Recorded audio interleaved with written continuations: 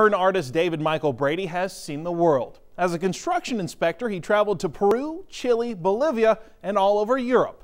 But David's passion in life is art. And after inheriting his grandparents' land in Hearne 12 years ago, Brady dropped his job and concentrated on what he loved the most. If you want to sell vacuum cleaners, you probably make better money at it. Out on this country road just north of Hearne, David Michael Brady is hard at work. It's not a glamour lifestyle. I'm not in it to be a millionaire, for example. You have your old churches.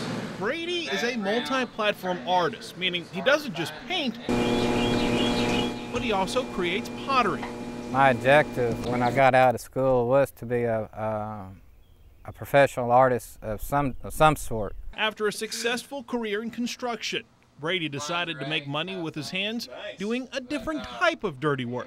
She has lived in the same home on that hill for 85 years. His oil paintings are reflections of his world travels, and his style imitates his favorite artists, Pablo Picasso and Vincent van Gogh. When you see that artwork, you automatically know it's from that artist. With his work now being featured in galleries in Galveston, he hopes one day his art makes it to the same level. Brady's pottery is also gaining popularity.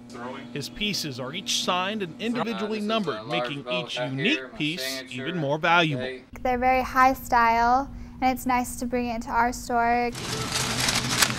Aggieland Flowers is one local merchant that sells Brady's pottery creations.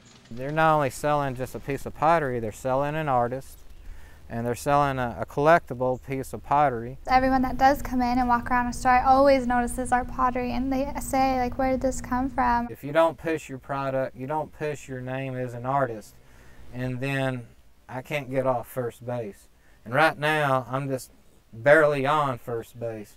So I got second, third, and home plate to hit still, and that's going to be a while.